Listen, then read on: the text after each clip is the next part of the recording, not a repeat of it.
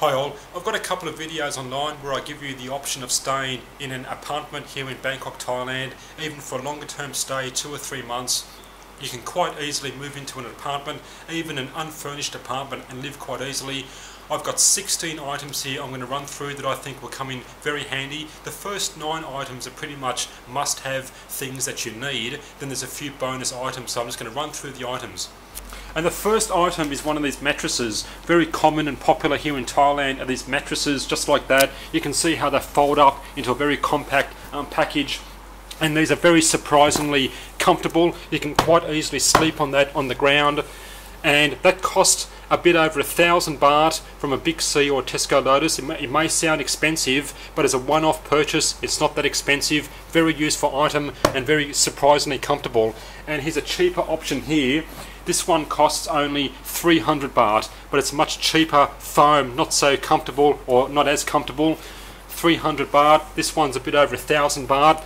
It's 3 feet wide. I'm sure a couple can sleep there quite easily, and you can quite easily move into an unfurnished apartment and sleep on a floor just like that. On this thing, it's surprisingly comfortable. If you have a furnishing and a bed, that's the one thing you may not need, so a mattress.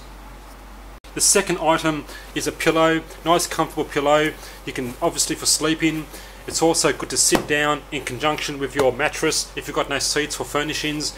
With a pillowcase you can wash out quite easily. Even a second pillow gives a bit more comfort. You can have that as a backrest up against the wall. You can sit down quite comfortably. This case comes off and you can wash that as well. So a couple of comfy pillows is what you need in conjunction with your mattress. The third item is a plain old sleeping bag. Very handy if it's cooler in the cool season in Thailand. It can get a bit cool, especially in the northern areas and so forth, even in Bangkok. Sleeping bag for a bit of warmth. This one's unzipped to be used as a blanket. I just believe a sleeping bag is a very handy item to be used in conjunction with your sleep system.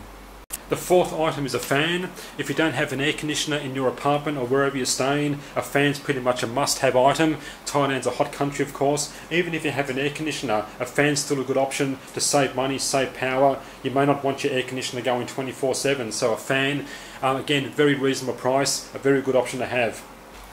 Number 5 is going to be toilet paper or tissue paper, obviously for the bathroom. Number 6 is going to be laundry powder. You've got coin operated washing machine, so your laundry's done. Number 7 is going to be these sorts of brushes to clean out your toilet, your tiles in the bathroom and so forth. Even after a couple of months, you know what bathrooms get like. You can just do a bit of scrubbing when you have a shower. And number 8 is going to be just a small brush and a scoop to sweep out the place. Number 9, you can quite easily buy these towels, obviously for the bathroom, and smaller hand towels for your kitchen, cooking and so forth. Number 10 are these Powerboards, extension leads. You can get away from the wall plug. You can plug in your mobile phone chargers and so forth. I've got my camera charger here, and I've got 2 here. Over in my kitchen area here, I've got 1 wall plug where I've got 1 plugged in. I've got the Powerboard coming over here. I can plug in my rice cooker, toaster, hot water kettle, and electric cooker just like that. So Powerboards, extension leads are very handy. Number 11, these mosquito bats are very handy. Just to zap mosquitoes that might come inside. They're rechargeable, so mosquito bat. Number 12, these good quality sealable containers are very handy, and I mean good quality ones that have a good seal. You can close down and seal away any perishable foods or open foods you might have in there, especially if you have an ant problem. At the last place I had ants coming in. Even if you have a fridge, these containers might come in handy to lock away your food. And the last 4 items are really just bonus items. Number 13 here are these storage boxes. Can come in very handy just to store things and to move as well. You can buy larger ones, but I don't recommend larger ones because they're too awkward to carry and so forth. The storage boxes, they make makeshift tables as well. If you have to move, you can throw those in a taxi as well.